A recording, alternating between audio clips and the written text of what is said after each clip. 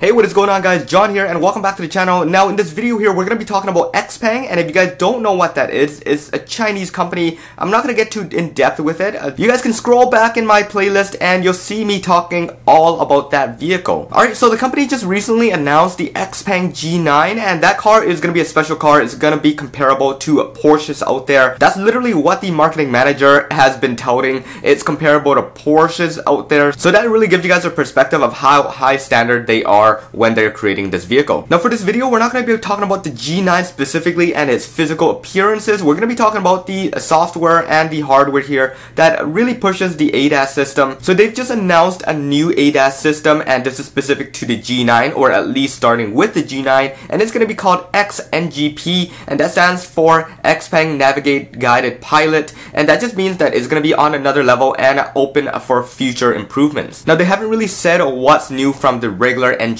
because the regular NGP has already been doing so much with the new releases of their newer cars. They do have the second generation NGP on board, so that just means that the car can pretty much do everything and open for future development with the hardware that's already in place. Alright, so just to give you guys a brief overview of Navigation Guided Pilot, is their system similar to FSD Beta. They are opening it up to roughly about 100 users at the moment, and it's definitely going to grow as the safety score requirements drop down, but I do have a specific video on that. I'll drop it in the description below if you guys want to check it out, or I'll have a pop-up banner right up top there. But honestly, it's really sick. It can do a lot of things a lot smoother than FSD Beta right now, to be honest. I'm using FSD Beta and it's a little jerky at times. It's getting better, but from the videos alone, NGP does so much better. One thing that makes NGP so much better, in my perspective, is that it can go into sub-levels of parking lots, so it can navigate by itself, sort of like a summon feature. And another good thing about that is it can find parking stalls without cars side by side to it,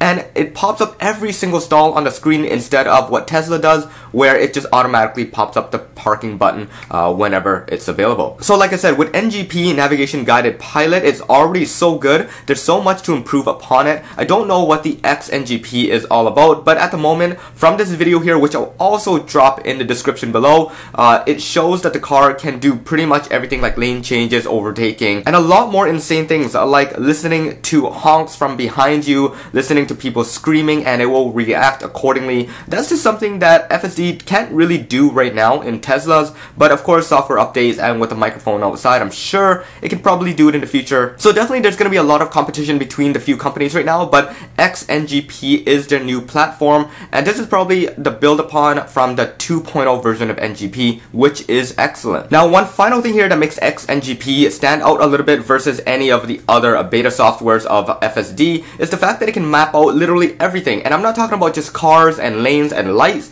I'm talking about trees, rails, trails. So it just looks like a virtual reality world of what you're seeing on the outside, but on the screen. And we'll definitely leave it up to you guys to just compare the two and see what it's all about. There's definitely a lot of competition as well, so that's really something for you guys to compare. I know we live in America, so there's really no perspective. There's no testing, but I do travel back there sometimes, and I noticed that the cars drive amazing. So I know this video here should be dedicated to the G9, but I think even in their promotional video, they really highlighted the autonomy features rather than the car itself. So that's what I'm doing in this video as well. But anyways, I hope you guys enjoyed this. If you guys did, you guys know what to do. This is John once again.